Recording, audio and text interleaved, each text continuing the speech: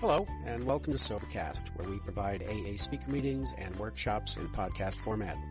We're an ad-free podcast, and if you enjoy listening, please help us be self-supporting by visiting Sobercast.com, look for the donate link, and drop $1 or $2 into our virtual basket. We hope you enjoy the podcast. Have a great day.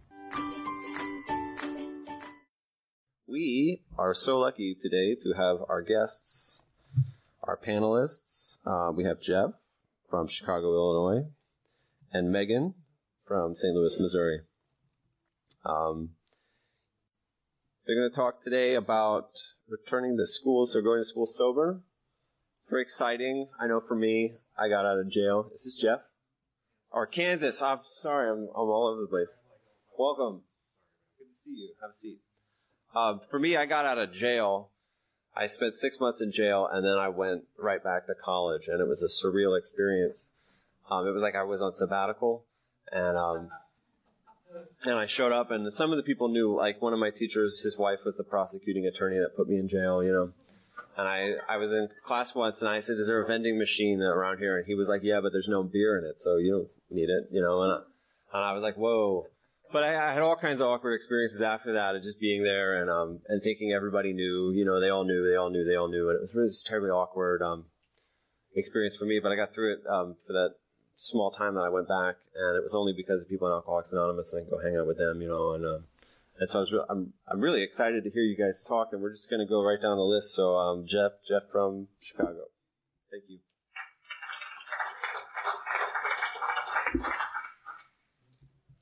Thanks, Sean, for getting us started. I'm Jeff. I'm an alcoholic. It's good to be here today.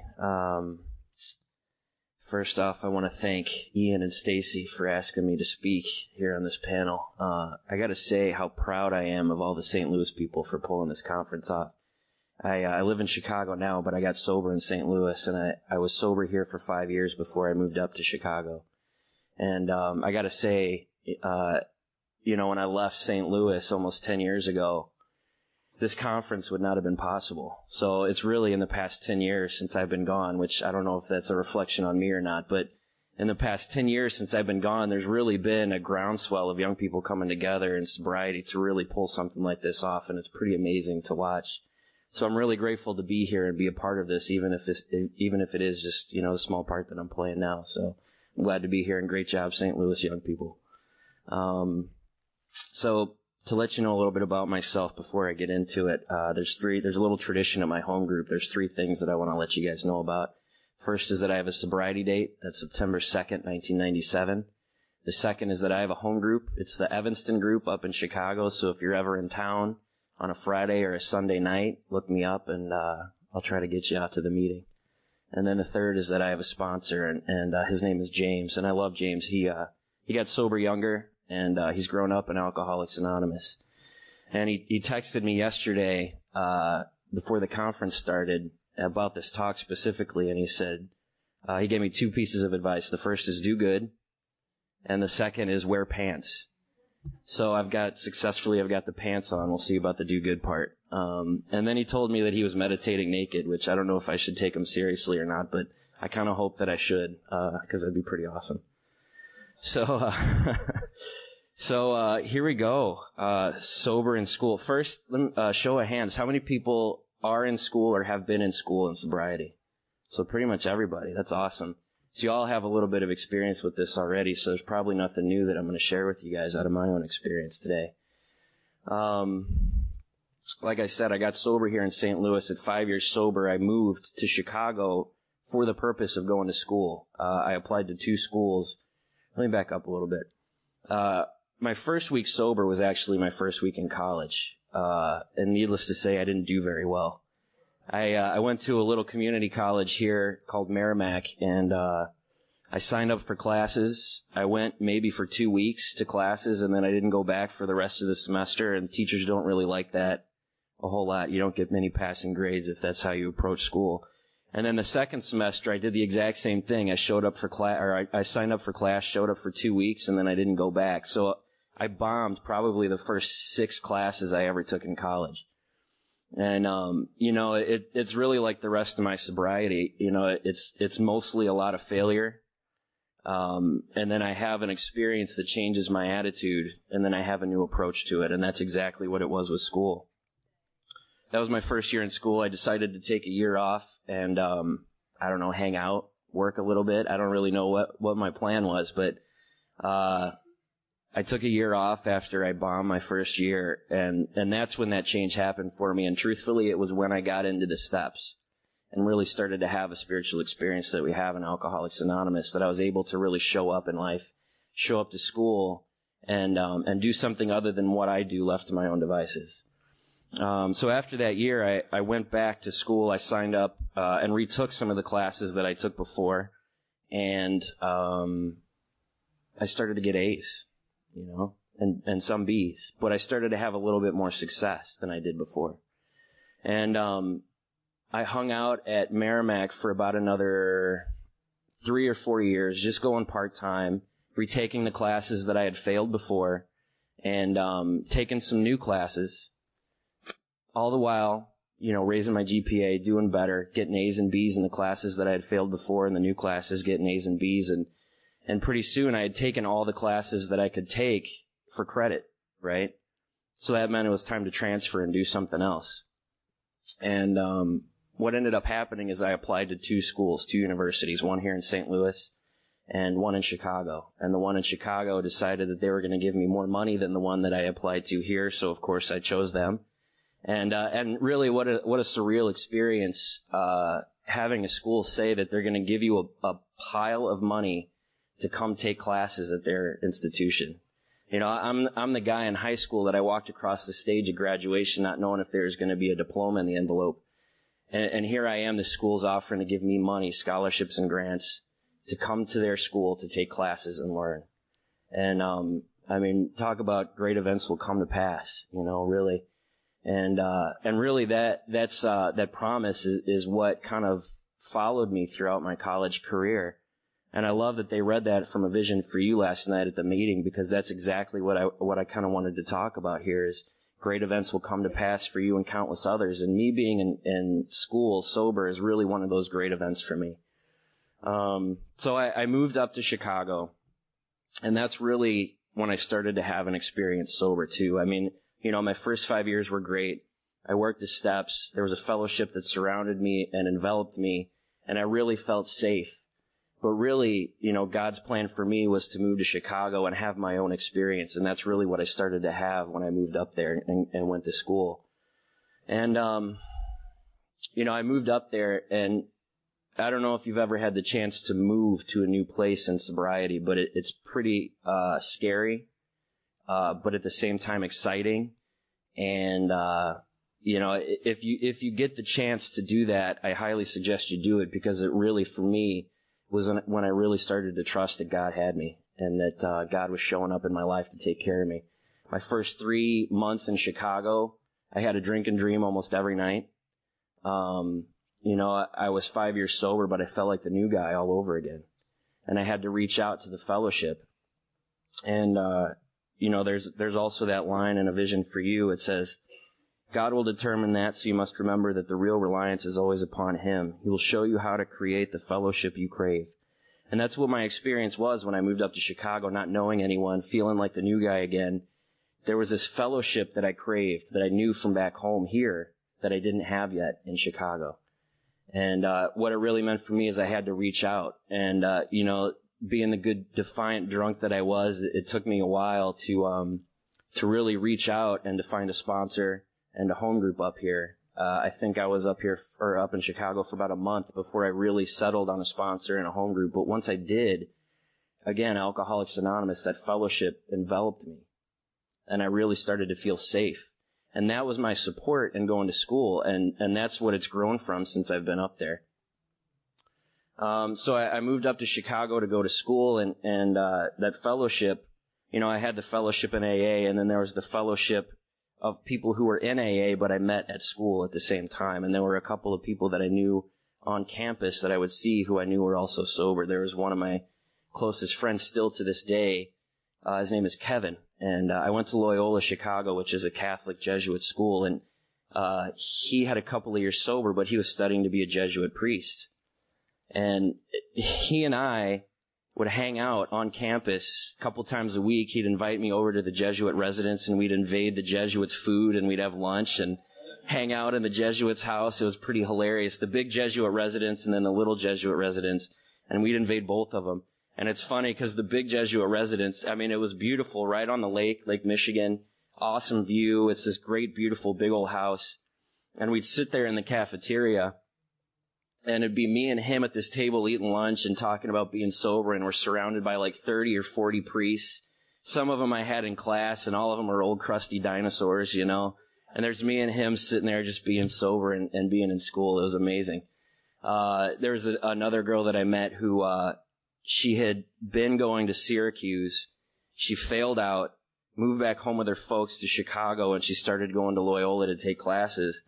So here I am surrounded by a bunch of rejects, people who are failures at life. You know, she couldn't cut it she wasn't sober at Syracuse, but she drank herself out of school there. So that's what I mean by a reject. So she came home. So I'm surrounded by these rejects, people who are getting sober, who were sober. You know, we're all failures at life, but here we are showing up and having a little bit of success on campus, sober, going to school.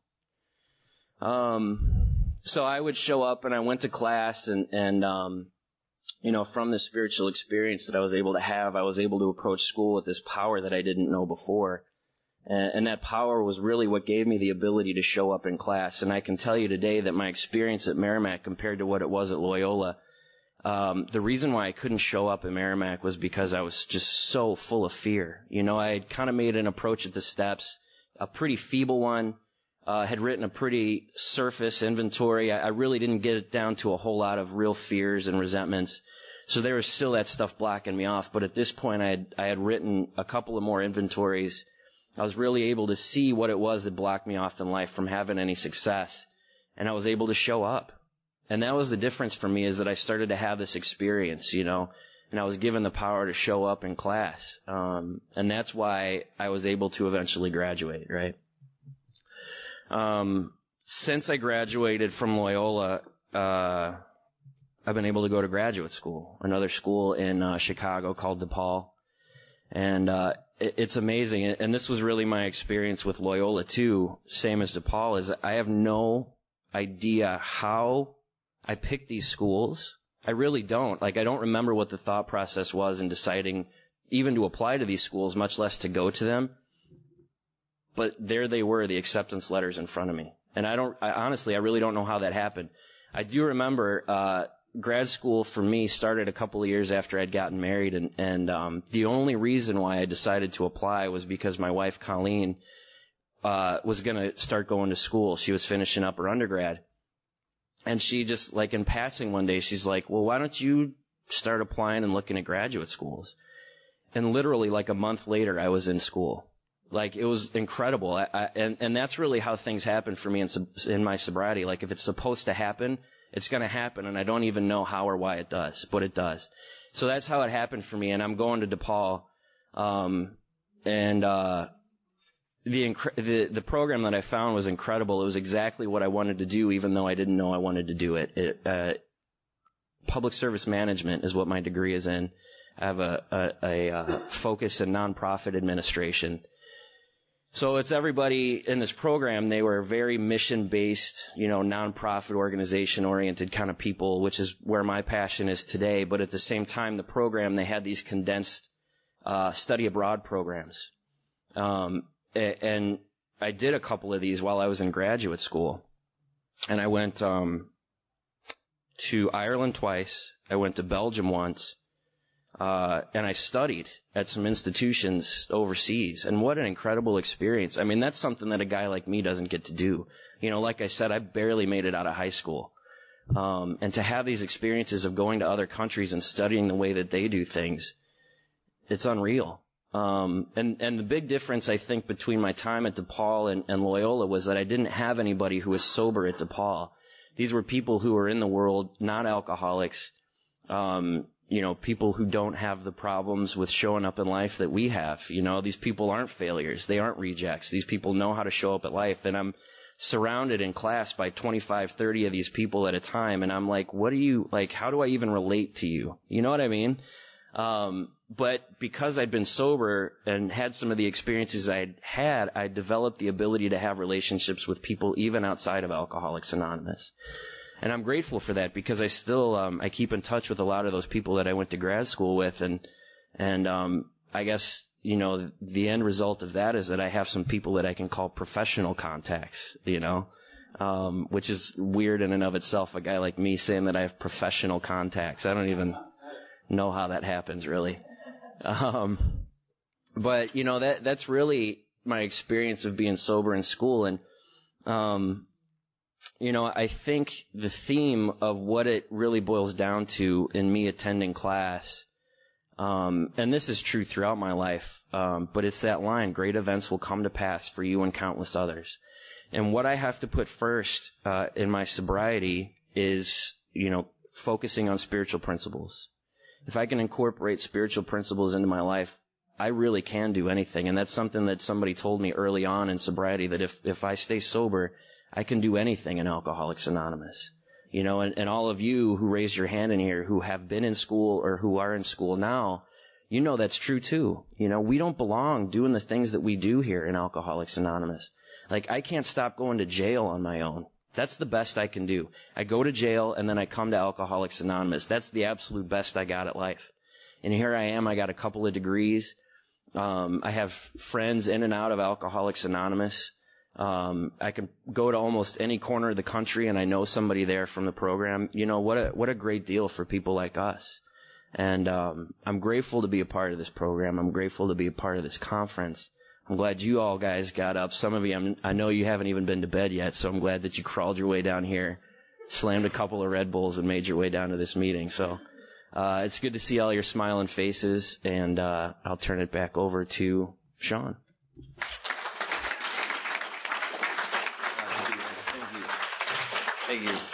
Thank you. That was a great testament to Alcoholics Anonymous. We really appreciated your story. And now we're going to move right along. And I know Megan locally, and I know that she's just she's a great example of Alcoholics Anonymous, and she helps a lot of women in this program. So I'm really excited to hear her talk about Sober in School. And here's Megan from St. Louis. Hello, I'm Megan. I'm an alcoholic. It's good to be here. I might have trouble keeping my eyes open, but I'm going to try to stay with you guys. I did get sober while going to school, and I'm still in school, so I guess I'll share my experience with being sober in school. I started drinking when I was probably, I guess I should say, my sobriety date is January 6th of 2007. I do actively work the 12 steps with my sponsor, and I have the privilege of sponsoring a few young ladies in these rooms. So anyway, I started drinking young, obviously, because I got sober young. I was about 12 probably, and I don't know, I hit the ground running and had alcohol poisoning the first time I drank and loved it and wanted to do it again and again. That was in grade school, so I went to high school at an all-girls Catholic school, and I found the girls that drank like I did. And if they didn't drink like I did, it was my mission to get them drunk, because I thought that I was giving them like this amazing gift of discovering alcohol, because I thought it was the best thing in the world. So that's what I did. I hung out with people that drink like I did, or I tried to introduce them to alcohol and get them to drink like I did. And yeah, I'm not going to get too much into that, but things got bad fast. It went from drinking and having fun to drinking with a lot of consequences to drinking to feel just normal, and feeling like I was crawling out of my skin if I wasn't drinking. And I hated myself, and I didn't have a direction in life. I woke up every day just not hating my life and not really I didn't have any motivation to do anything except for drink.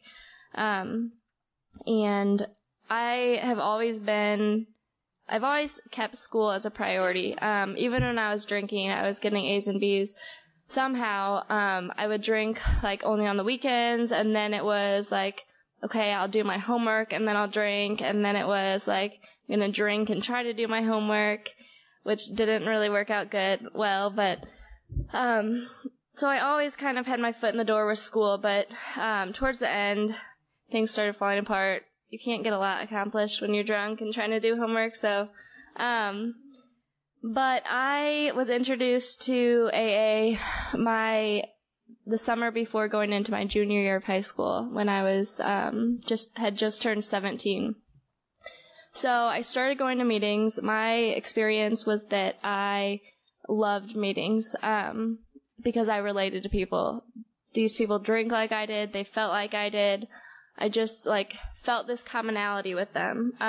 They started talking about sobriety, and I didn't get that. I didn't get how you could live without alcohol. It scared the shit out of me, 'cause, it was my security blanket. I used it for everything. So I was scared as hell, but I liked going to meetings and hearing what people said. My biggest, the reason I was a chronic relapser for a good 6 months, and the big reason was I was trying to live 2 lives still. I was trying to go to high school and be this normal high school student and fit in with the popular crowd and everything, and then trying to go to AA and maybe try to stay sober and try to get happy. And people told me, hang out with sober people, get a sponsor, pray, work the steps, and I didn't do it. I went to meetings, and I tried to keep my old life going. And if anyone has done that in here, it's miserable. I played victim a lot my first 6 months.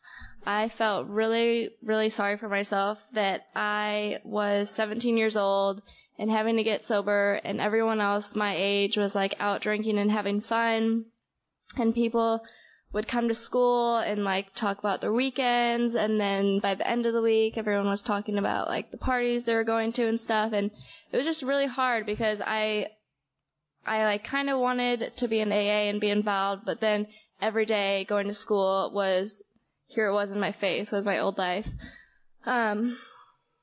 Some other things I really struggled with was I identified as this party girl. That's what people knew me as, and I took pride in it. I took pride that I could hold my alcohol until a certain point.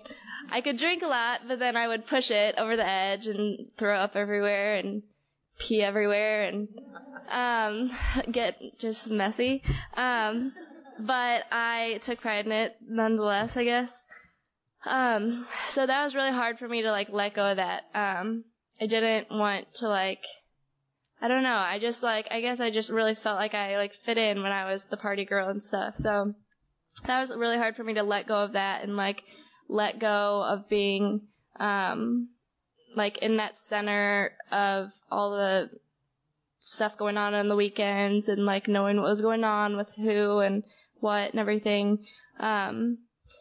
And then another big thing was people telling me I didn't have a problem. They'd be like, you're not really that bad, blah, blah, blah. We do the same thing. And that was hard because I felt like I had to, prove myself and say, well, actually, I'm not normal because of this or that. But, I mean, people don't want to lose their drinking buddies, for one. 2, people don't like that awkwardness of, trying to talk with someone when they have a problem, so they want to make it better. So what I basically had to learn was it doesn't matter if they understand, because probably most likely if someone's not an alcoholic, they're not going to understand, and they're not going to understand why you drink the way you do.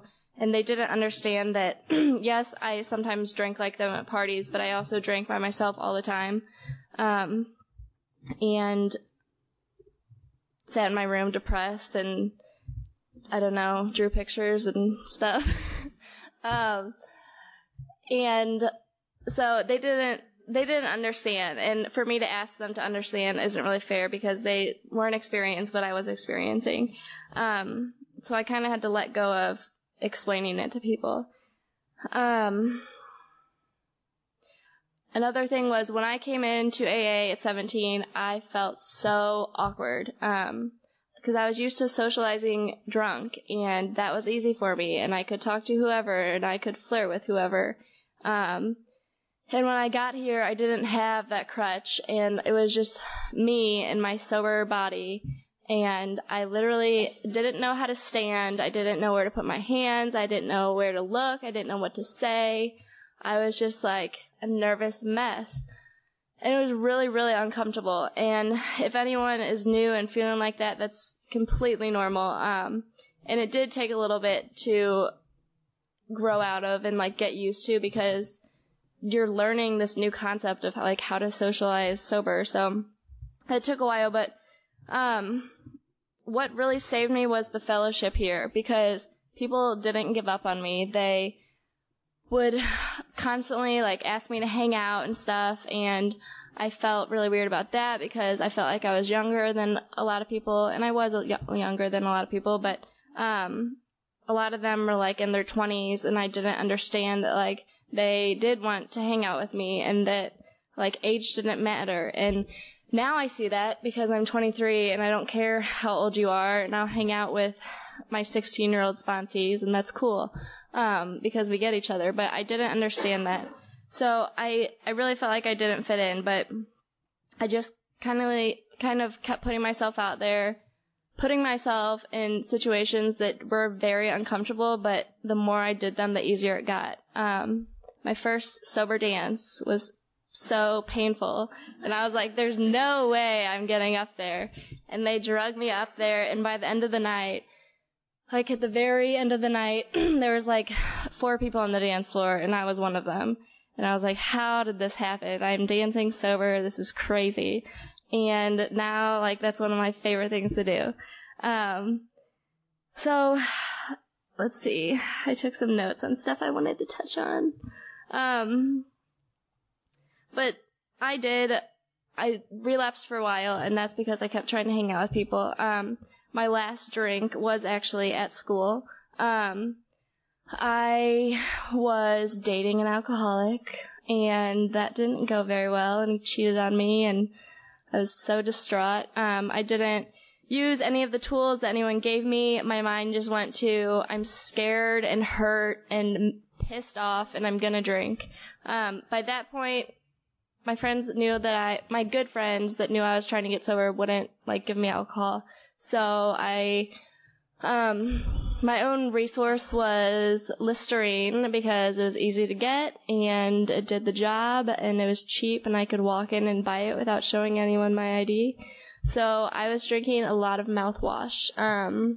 It's not good on your stomach. I wouldn't try it.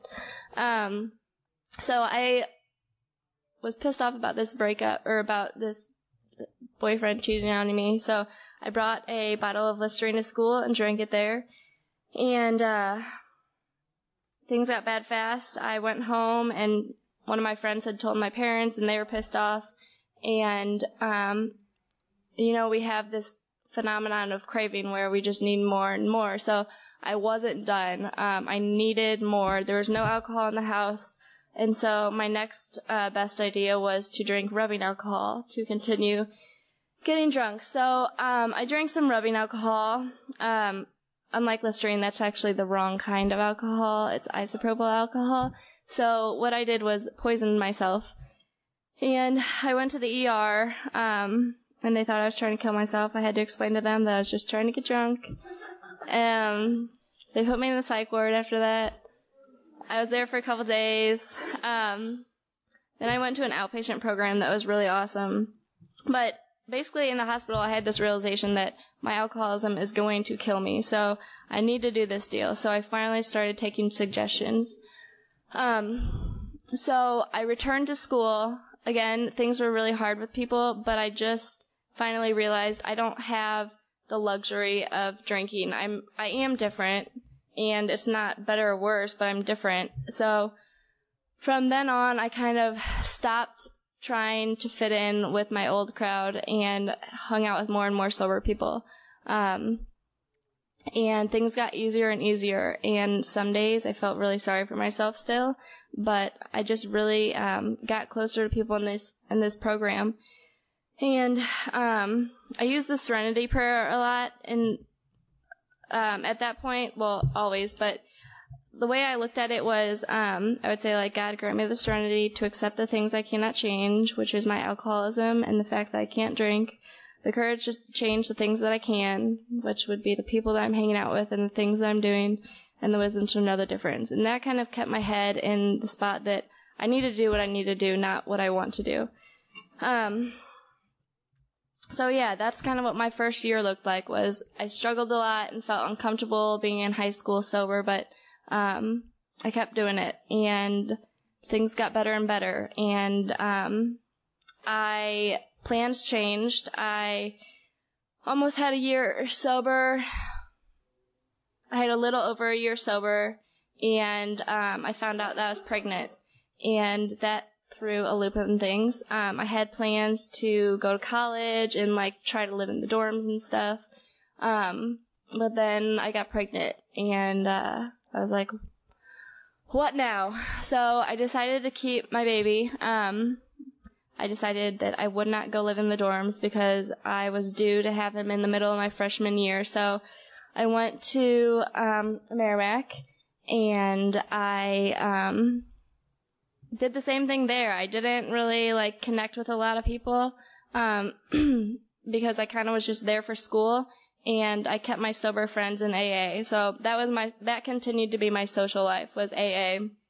And I took my last exam on a Tuesday and went in for my C-section on Wednesday on Christmas break, and had my son. And it's funny how God works, because when I was 17, I would never have planned for things to happen that way. I did not think I was going to be a 19-year-old single mother in sobriety, and that's where God led me. And my life is so good today.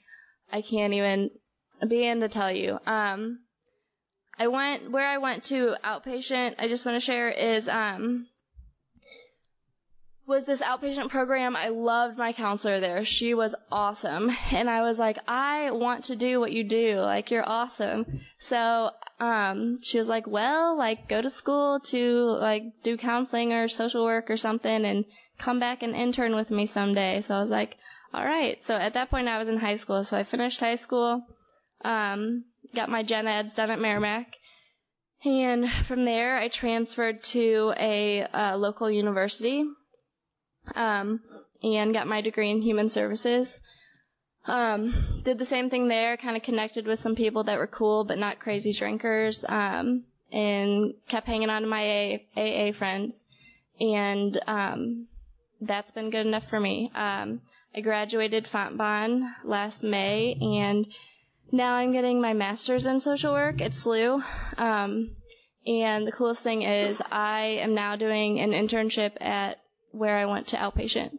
And I'm working alongside with my counselor that I had at outpatient, and she's the shit. And I see these kids every day that are exactly like me. And, like, I'll open my mouth and, like, read their mind, and they'll be like, how'd you know that? And I'm like, because I am you. And it's just really, really cool. Things have really come full circle. And without having the fellowship in AA, I wouldn't have been able to stay sober because I wouldn't have had friends. And if I would have gotten sober at 17 and not had any fun, I wouldn't still be here. But I found that people were there for me time after time. My friends that I drank with, they disappeared slowly and surely as I got sober, and I got more and more friends in AA, and they've carried me through this, through everything, and supported me through school. And my favorite thing to do, well, school-wise, is hang out at coffee shops and do homework.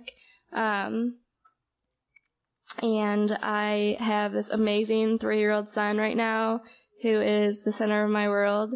And I'm doing my internship at my outpatient program and loving that. So I guess, yeah, that's my experience with being sober in school. So thank you. Thank you, Megan. That was incredible. And up next is Kansas from San Diego.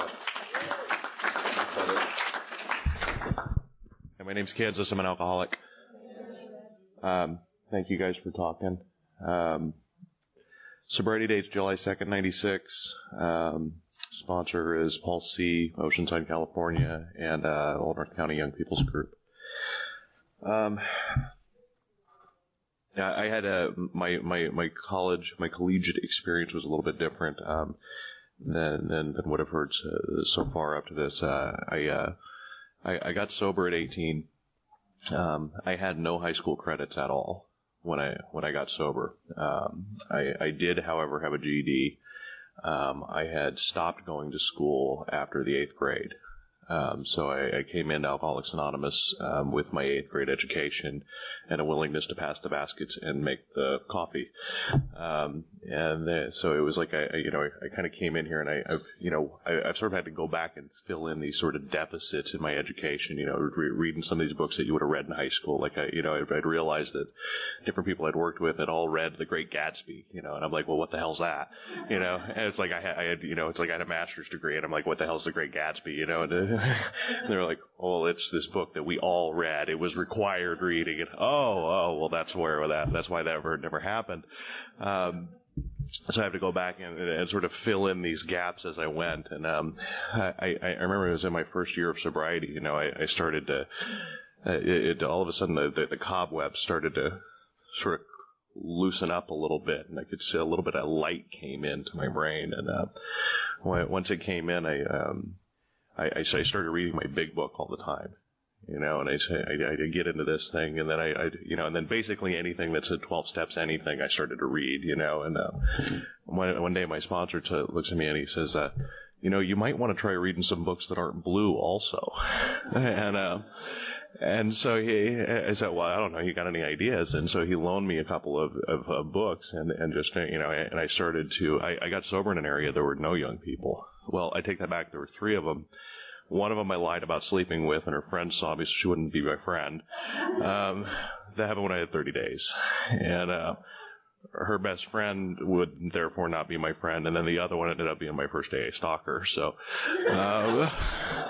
my young people's experience wasn't ICYPAA. But so I end up... So instead, you could smoke at Denny's then. I don't know, so where some of you guys are, you might be able to do that now. But so I would go in the middle of the night and I would smoke at Denny's and I'd read books. It's like, because I was 18 and I didn't know what the hell else to do. I would hang out at my sponsor's house. He'd get off work. I'd wait until he got off work. I was going through this halfway house and then this Oxford house and all this stuff. And then I'd just wait till he got off work and I'd go over to his house and he'd just let me sit there. He'd come in one day and I'm shaving my head in the middle of his living room. He put up with it. But I thank him for that, because he gave me a place to be. And then, he would go to bed because he was a productive member of society, unlike I was. And then, so I would go to Denny's and I would drink, because they keep refilling your coffee. They never stop. And as long as, I don't have an off switch, so as long as you bring me something, I will continue to consume it, whether I'm sober or not. And so so I actually got a job at an espresso shop during this time. And there were a couple times that I almost turned in my sobriety chips over the espresso. And I had to sit down and talk to my sponsor about how much I was drinking, because people they figured this out at work, and they'd screw up a drink and they'd pour the espresso in there. That has nothing to do with my schooling experience, though. But so, it was, I took care of some, the beginning I didn't worry about school. I know sometimes it's like there's this sort of pressure to, especially from families and stuff like that. It's like, okay, you've been sober for 22 minutes, now go graduate. It's like, I'm trying to sort some shit out here, like, not drinking on Tuesdays. And so, I was like, I didn't worry about any of that stuff. And maybe that was easier for me because it wasn't like I walked in here, with a glowing academic background that, there was a little potential, I suppose, but, people were just really happy I wasn't carrying a gun anymore. They weren't tripping on whether or not I was carrying a diploma anymore.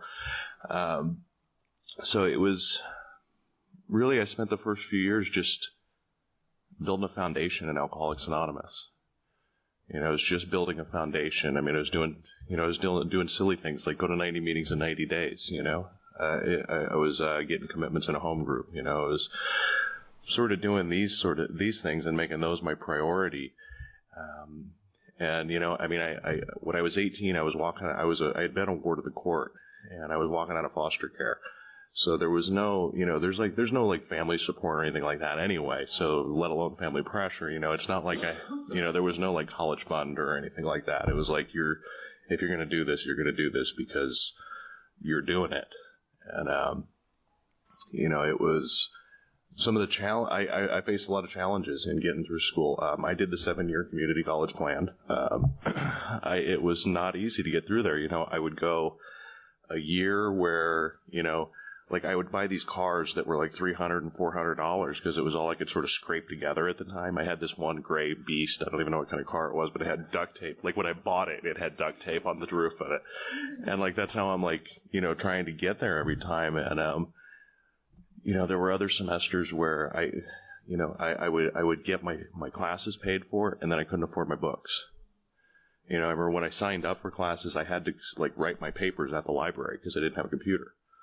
You know, it was like, this was sort of the stuff, and I'm working full time through all this. You know, that's the only way that this is going to happen. I had to take, remember I worked midnight to 8 a.m. on Friday nights. So like Friday night I'd go in at midnight, and then I would go back in at 4 o'clock on Saturday and work till midnight, and then I'd go back in at 8 a.m. on Sunday so that I could get 3 shifts in on the weekend, so that I would only have to do 2 during the week so I could make my classes. And I just, you know, with you know, one semester the bus stopped running to my campus. You know, like I'm midway through a class, so I'm like dropping another semester, you know, because I just couldn't get home. You know, and at first I'm like walking the like 2 or 3 miles to get to a way so that I can get home. And then I got into a car accident, and I screwed my back all up in this car accident. So it was like, it felt like there were some times where it just felt like I couldn't win, you know, and I would talk to these different people, and it was like, you know, if nothing else, the thing that inspired me was that I did not want idiots to be my boss for the rest of my life. I mean, if nothing else, there are stupid people that will tell you what to do for the rest of your life if you don't go do something about it. And I have way too much ego and arrogance and pride and these defects of character that will ever allow me to do that. And so it was all the motivation that I needed to get in there and just make it work. And, you know, so I kept going with it, and I did pretty well. You know, I started doing pretty well at school, and, you know, I get through some of that, and I end up enrolling in one that's set up more for working adults. I finished my undergraduate in human services also, and it's kind of cool. My school symbol was an upside down triangle in a circle. You know, I guess they were started by the YMCA, and so it was like that whole sort of, they had the same symbol as the YMCA, and you know, really. So,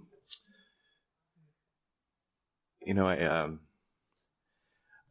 when I was 14 years old, being kicked out of my high school, you know, my vice principal is sitting there, you know, because the vice principals are like the bad cop at these things, and he's looking at me, and he's telling me that I'm, you know, he told me, you know, you're going to prison. That's it.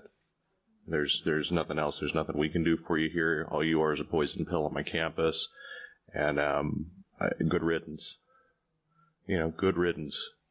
And right now I'm on my undergraduate college's website as a distinguished alumni.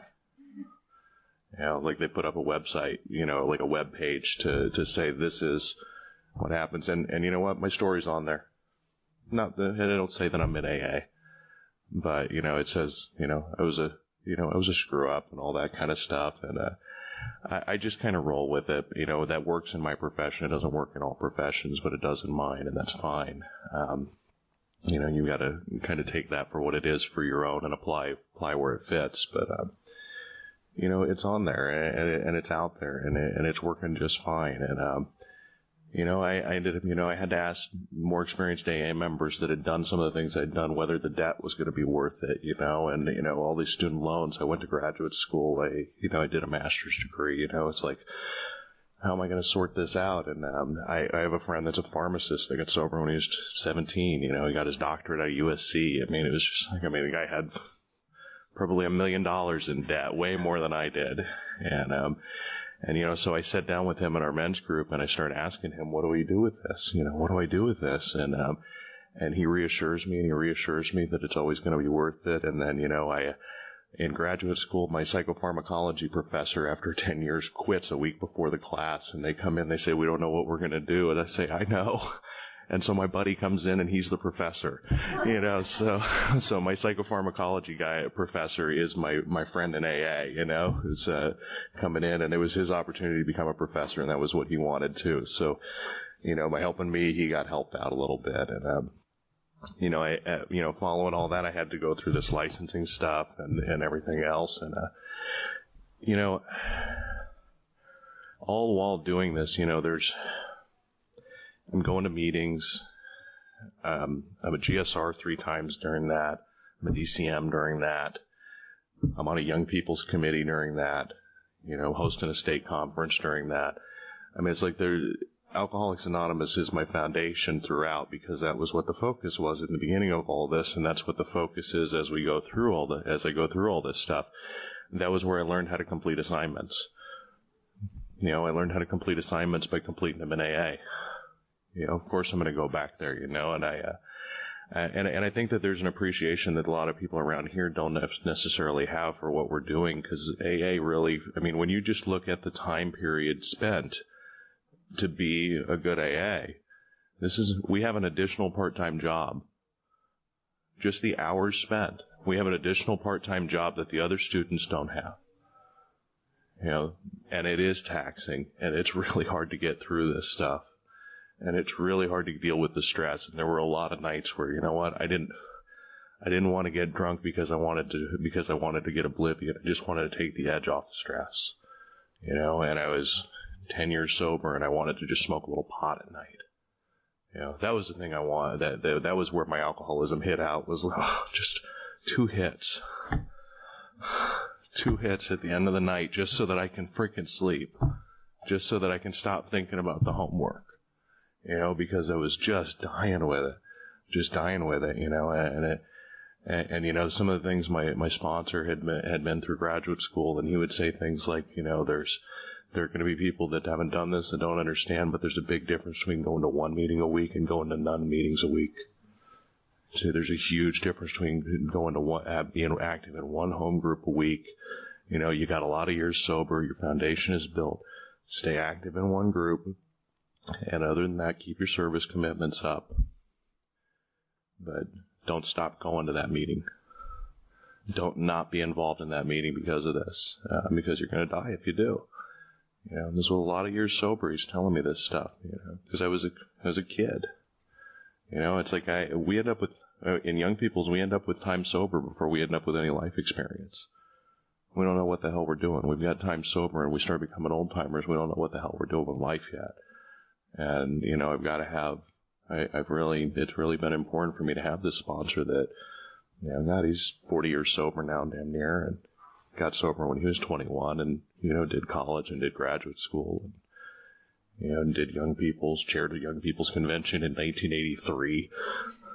Really? Really, dude? He does not look like somebody I'd identify with, but he sure is. She knows my sponsor. No, he's a beady little chubby man. And he's old, and he talks like a Star Trek nerd. Except he's usually talking about AA that way. He goes to archives conventions. Oh, I'm serious. These guys are worse than the Trekkies. They get together with little letters written by Oxford group members and go hide in hotel rooms to show each other. It's because they don't want the masses to know they have it. Oh, they're bad. They're bad. But I want to thank the host committee. I've had a good time. My first young people's meeting ever in 1996 was in St. Louis. I got, in 96, when I was 60 days sober, somebody did the real first step with me, which isn't on our wall, which is shut up and get in the car. And somebody told me to shut up and get in the car, and I ended up here when Narcotics Anonymous held a world convention in St. Louis in 96. And they don't do young people's over there. Their WSO isn't fond of the idea of young people's, and they have their feelings about it. And so by word of mouth, we started a young people's meeting there. And so that was my first young people's meeting, was under the arch right there. I got to lead it. There were 100 people in there. So this is the first time I've been here since. So this has been really neat for me to be here for an ICYPAA. So thanks a lot, guys.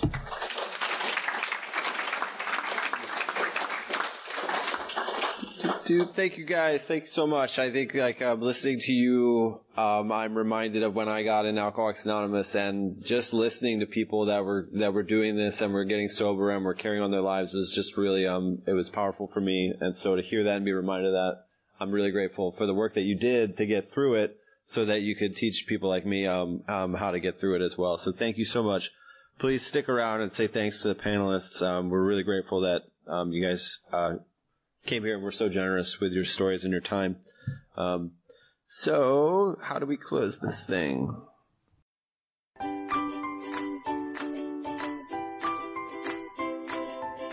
Thanks for listening. I hope you enjoyed the podcast. Sobercast is ad-free, and we'd like your help in order to keep it that way. So if you'd like to help us be self-supporting by pledging $1 or $2 a month, visit Sobercast.com and look for the donate links. Thank you very much.